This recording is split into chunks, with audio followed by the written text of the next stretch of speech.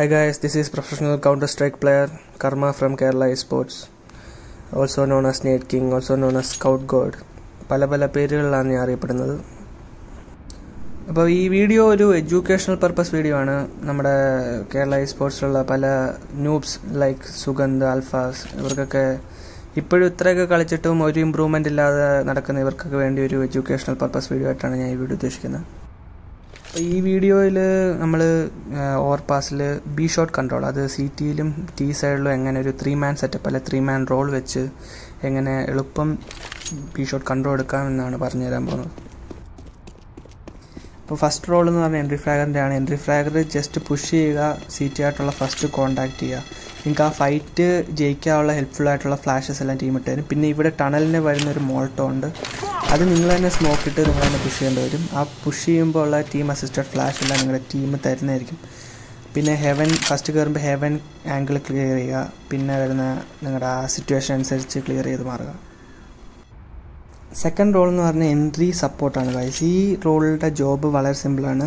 എൻട്രിക്ക് കയറുന്ന പ്ലെയറിനെ maximum ഫൈറ്റിൽ support ചെയ്യുക, utility മാത്രമല്ല ഫൈറ്റിൽ സപ്പോർട്ട് ചെയ്യുക.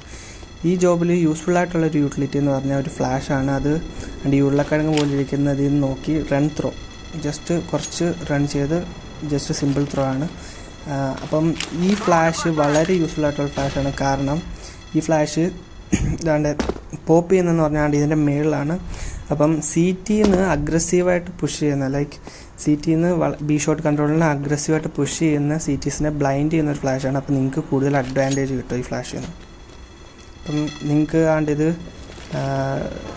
ഈ ഫ്ലാഷ് വളരെ സ്പീഡിൽ ത്രോ ചെയ്ത് കഴിഞ്ഞ് ഉടനെ എൻട്രി പ്ലെയറിന് കൂടെ സപ്പോർട്ടായിട്ട് കയറുക, എൻട്രി പ്ലെയറിനെ ട്രേഡ് ചെയ്യാൻ സഹായിക്കുക. തേർഡ് റോൾ എന്ന് പറഞ്ഞാൽ ഗൈസ് മെയിൻ സപ്പോർട്ട് പ്ലെയറാണ്.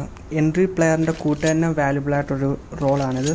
ഈ റോളിൽ ആവശ്യമുള്ളത് ഒരു മോൾട്ടോവും 2 ഫ്ലാഷസുമാണ് ഗൈസ്. അപ്പോൾ ഈ മോൾട്ടോ എന്ന് പറഞ്ഞാൽ ഈ ഷാഡോ അവിടെ ലൈനപ്പ് ചെയ്ത് ഈ ബിയുടെ ലെഫ്റ്റ് എൻഡിൽ ലൈനപ്പ് ചെയ്ത് സിമ്പിൾ ത്രോ.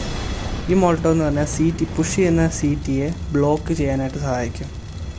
പിന്നെ വരുന്ന ഒരു യൂട്ടിലിറ്റി എന്ന് പറഞ്ഞാൽ ഫ്ലാഷാണ്.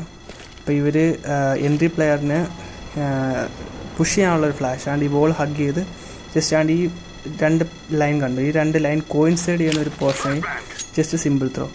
ഈ ഫ്ലാഷ് എന്ന് പറഞ്ഞു കഴിഞ്ഞാൽ എൻട്രി പ്ലെയറിന് എൻട്രി എടുക്കാൻ വേണ്ടി വളരെ യൂസ്ഫുൾ ആയിട്ടുള്ള ഫ്ലാഷാണ്. എൻട്രി പ്ലെയേഴ്സ് ശ്രദ്ധിക്കേണ്ട ഒരു കാര്യം എന്ന് വെച്ചാൽ ഈ ഫ്ലാഷ് പോപ്പ് ചെയ്ത് കഴിഞ്ഞ് മാത്രം പീക്ക് ചെയ്യുക. വേറൊരു ഹെൽപ്ഫുള്ളായിട്ടൊരു ഫ്ലാഷ് കൂടി ഈ പ്ലെയറിന് ഇട്ട് കൊടുക്കാൻ പറ്റും. അത് ഓപ്ഷനിലാണ്. നമ്മുടെ എൻട്രി കയറുന്ന ആളും സപ്പോർട്ട് കയറുന്ന ആളും ഫൈറ്റ് ചെയ്തുകൊണ്ടിരിക്കുക എന്ന് മനസ്സിലായി തുടങ്ങിക്കഴിഞ്ഞാൽ ലെഫ്റ്റിലോട്ടാണ്ട് ഈ ഒരു ബിൽഡിങ്ങിൻ്റെ മേളിൽ ജസ്റ്റ് ഒരു ഫ്ലാഷ് ഇട്ട് കൊടുക്കുക. ഈ ഫ്ലാഷ് ഭയങ്കര ഹെൽപ്ഫുള്ളായിട്ട് എൻട്രി പ്ലെയേഴ്സിനും കൂടെ കയറുന്ന സപ്പോർട്ട് പ്ലെയറിനും ഭയങ്കര ഹെൽപ്ഫുള്ളായിട്ട് വരും. കാരണം ഇത് പോപ്പ് ചെയ്യുന്ന അവരുടെ ബിഹൈൻഡാണ്. ഫേസ് ചെയ്യുന്ന എനിമീസ് എല്ലാം ബ്ലൈൻഡ് ആകും. ഇത് പ്രാക്ടീസ് ചെയ്ത് വളരെ സ്പീഡിൽ ചെയ്യേണ്ട ഒരു കാര്യമാണ്. ഞാൻ എളുപ്പം കാണിച്ചു തരാം. അത് നമ്മൾ എളുപ്പം ലൈനപ്പ് ചെയ്യുക,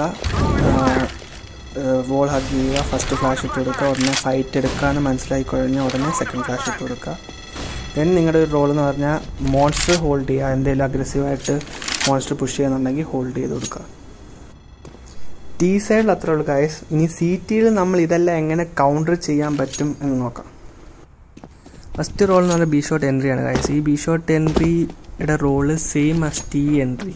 അപ്പോൾ എന്ന് വെച്ചാൽ നിങ്ങൾക്ക് ഫസ്റ്റ് ബി ഷോട്ടിൽ കാണുന്ന മോൾട്ടോവ് എക്സ്റ്റിങ്ക്യൂഷ് ചെയ്യുക, എന്നിട്ട് നിങ്ങൾ ഫ്ലാഷ് യൂസ് ചെയ്ത് നിങ്ങൾ പുഷ് ചെയ്യുക. കാരണം സി ടിയിൽ നിങ്ങൾക്ക് എപ്പോഴും ഒരു ഡിസഡ്വാൻറ്റേജ്, നിങ്ങൾ എപ്പോഴും ലേറ്റായിട്ടായിരിക്കും എത്താൻ പോകുന്ന B ഷോട്ടിൽ.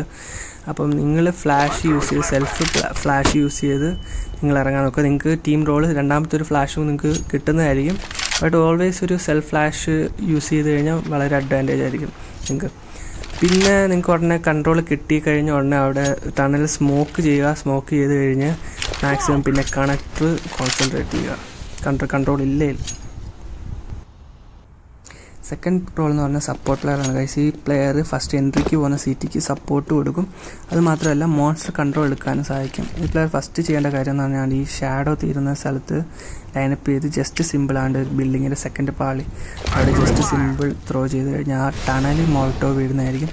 Then running behind flash. ഈ ഫ്ലാഷ് നമ്മുടെ എൻട്രിക്ക് പോകുന്ന പ്ലെയറിനെ ഹെൽപ്ഫുൾ ആയിരിക്കും. ദെൻ നിങ്ങൾ ബി അല്ലെ മോൺസ്റ്റർ പീക്ക് ചെയ്ത് കൺട്രോൾ എടുക്കുക. ഇതാണ്ട് എളുപ്പം കാണിച്ചു തരാം. ജസ്റ്റ് മോൾട്ടോ യൂസ് ചെയ്ത് മോൾട്ടോ കൊണ്ട് വന്ന് ത്രോ ചെയ്യുക.